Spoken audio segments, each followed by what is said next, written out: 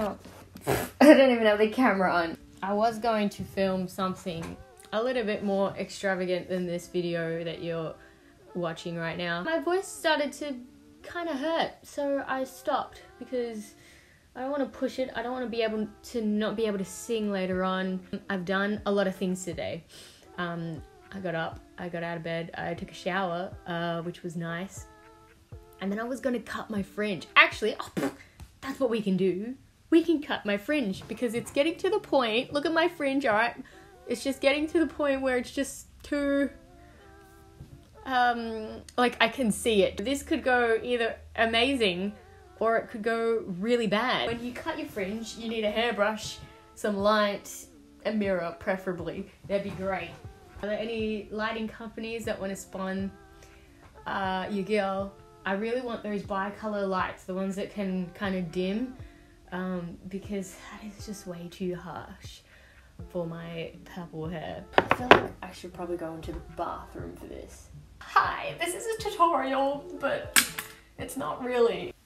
And there's a little bit of a trim chimney.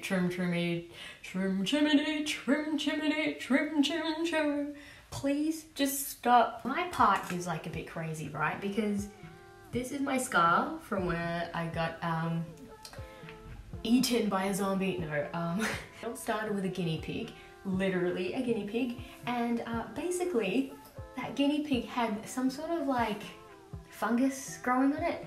And me being really young at the time, I was probably touching it and I probably didn't wash my hands, or, you know, the fungus went underneath my nails or something. And basically I started growing this big lump on my head.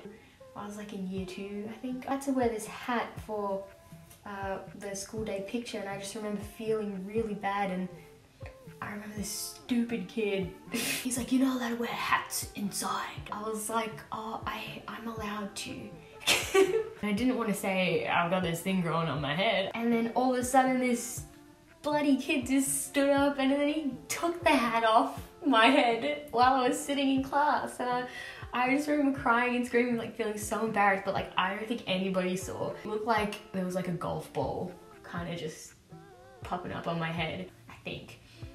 Maybe this. But I think by cutting this off and making that a part of the fringe will even it out, because I did this, I was like in a rush. Just cut it. Just, there we go. It's fine. And the trick is to not cut off too much. Is the key. Just don't cut your fingers off. What is this? Oh my god, I feel like I shouldn't have done that. But also be mindful that, you know, I'm touching my fringe, it's progressively getting oilier because the grease in my hands, or whatever natural oils in my hands, if there is any, like my hands are just so dry from washing them so much, it's crazy. I think the trick is to go as slowly as you can, and patience. Oh, there goes the camera. And oh, you can see my eyes now. Oh my god, this audio is like 30 minutes. I will be back. I'm going to finish the fringe and I'll show you the finished product. That's what it looks like. I like it. I think it looks cute.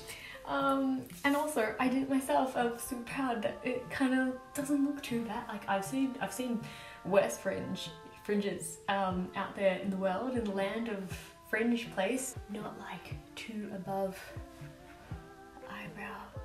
Even though like I've been thinking about that, but then I don't think it'll suit me. I'm not that kind of person. I'm not a very, it's like so edgy to have like a shorter fringe.